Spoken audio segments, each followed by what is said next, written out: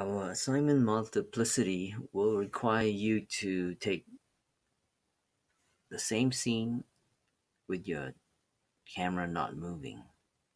Okay, the reason is we want to have you or your person be the thing that is the only thing that is changing in the scene.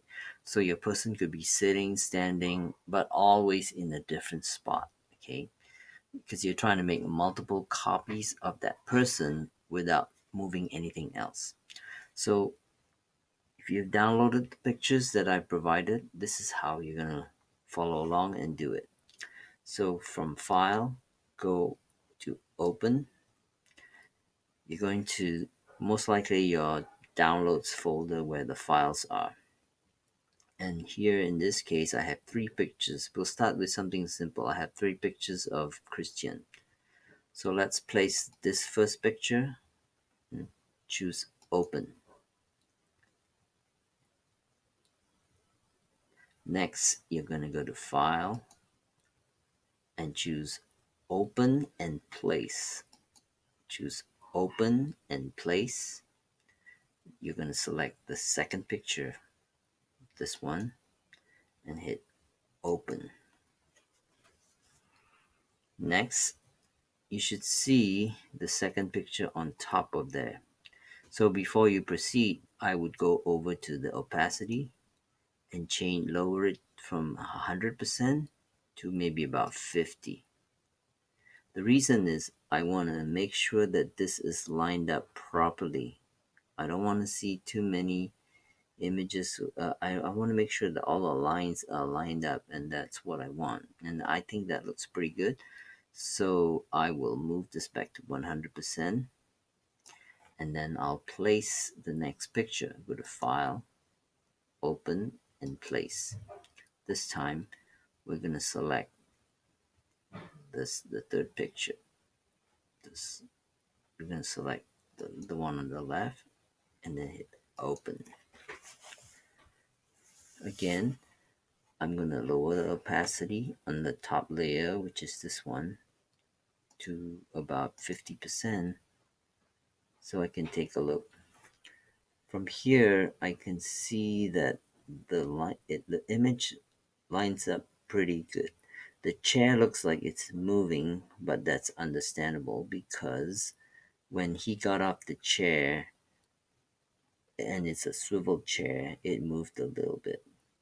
So let's return, so that's acceptable. So let's move the slider back to 100%. Next, you're going to select the top picture and then add the layer mask. This one, 1, 2, 3, 4, the fourth icon from the bottom.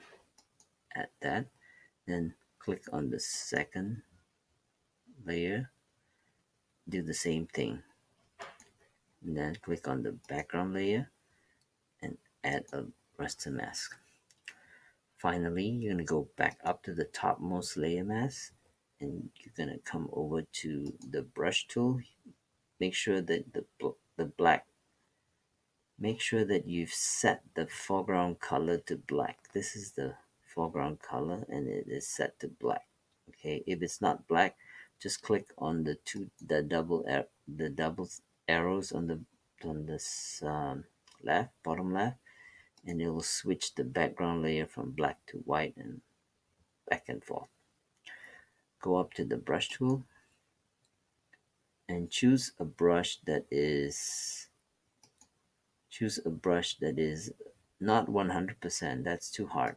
Probably about 60%, and then maybe a brush about 50%, like that. Okay, then make sure you select that white layer mask and paint over this person here. You see how when you paint over him, he'll disappear. Don't worry if that chair appears. We'll just accept that the chair was there.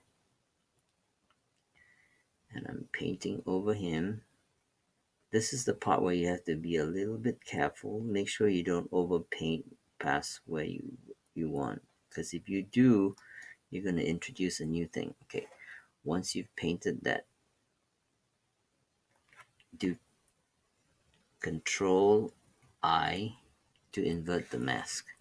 Next, go down to the second layer, click on the white mask, and paint over this version of Christian.